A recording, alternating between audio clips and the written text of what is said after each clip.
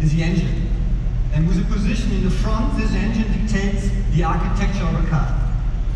With the Audi e-tron, this will change, because the new technological heart is a battery pack which is located in the floor of the car. And this describes the main character of this car. That's why we came up with the idea to split the design of this car in 2 layers. A bottom layer, which emphasizes the core of the power and the center of gravity. It's very visible, it's a very exciting and expressive designed rocker. And in contrast, the second layer, the upper layer, which is super sleek and light.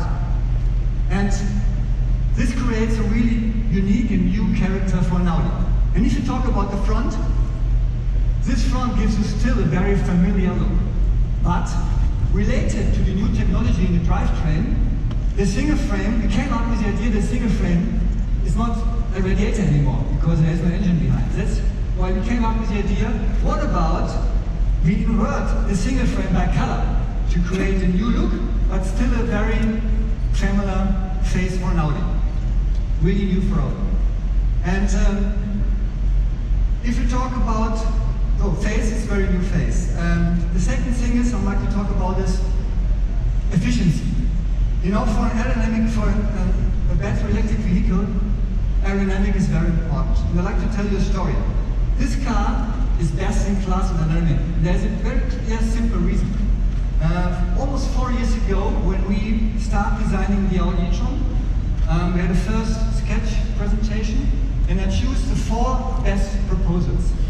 And I told the designers, I brought them to the wind tunnel, and I told them, the proposal, the model with the best aerodynamics will go to production.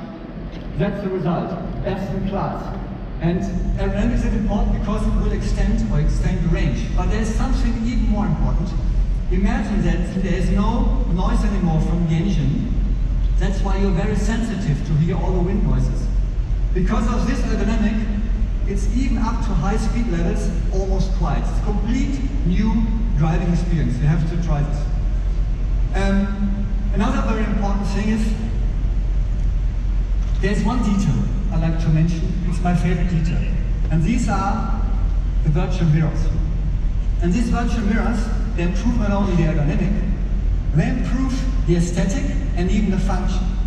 And this is, you know, where Audi design stands for. Technology in perfect harmony with design and with aesthetic. And that's why I really like this detail, and I'm really proud how we integrate the rear view screens in the architecture of the interior. You know, we saw this detail, virtual mirrors, on many Showcars already. It's the first Showcar, the first car which goes in production with this. And always difficult to integrate these displays. We did it in a perfect way. Aesthetic and function-wise, I think that's benchmark. And if you talk about the interior is like the upper exterior layer. It's very light, very sleek, it's very aesthetic, it's floating elements with freestanding displays. The layout is drive-oriented, it's minimalistic, very functional, and I would say that the whole interior is an orchestration of shape, of materials, of light and sound. And that's why it's getting almost a very holistic design experience. And that's why I just call it, it's a smart space. And that's why I say, for me, that's e-tron.